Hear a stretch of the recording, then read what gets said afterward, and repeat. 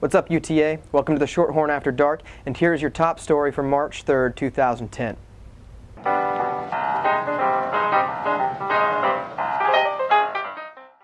Diversity and culture was running wild, in a good way, Wednesday at MavFest at the UC Mall.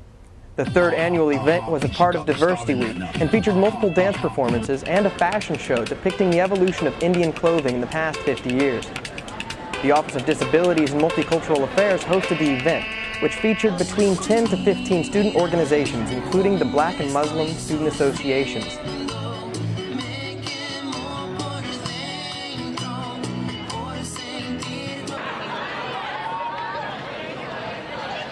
Mr. UTA Omar Rosales was one of the hosts of MavFest and talked about the importance of diversity at UTA. I think it's really important to have diversity in this campus because once you get into the real world, you'll realize that globalization is a big factor, and you'll have people that come from all the way on the other side of the world, and if you're not used to it, you'll be uncomfortable, and unless you can get used to diversity and have it as an advantage instead of an obstacle, then that's going to help you out in the long run in your career. With the groundbreaking of the Special Events Center just days away, the university released the floor plans to the more than 200,000 square foot complex. The arena seats 6,600 and also features 2 indoor basketball courts, a student academic center, and 6 hospitality suites. Be sure to log on to theshorthorn.com for a look at what else will be in the SEC. I don't want this to just be like a publicity stunt, if you will. You know what I mean? I don't want this to be just like something that goes on for a week and then it's over, because ultimately that doesn't accomplish anything. I mean, I want this to be a consistent thing. First-term Science Senator Brian Ravkind will be setting up a booth every Tuesday and Thursday in front of the library to reach out to his constituents.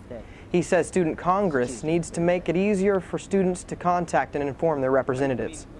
I want to make it very clear that there's a person behind this, and a person who does have the power to try and put it through the proper legislation and make it happen.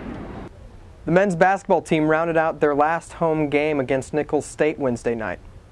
The Shorthorn sports editor, Clint Utley, has an update from Texas Hall. The men's basketball team lost its final home game of the season Wednesday night in Texas Hall to Nicholls State by the score of 73-64.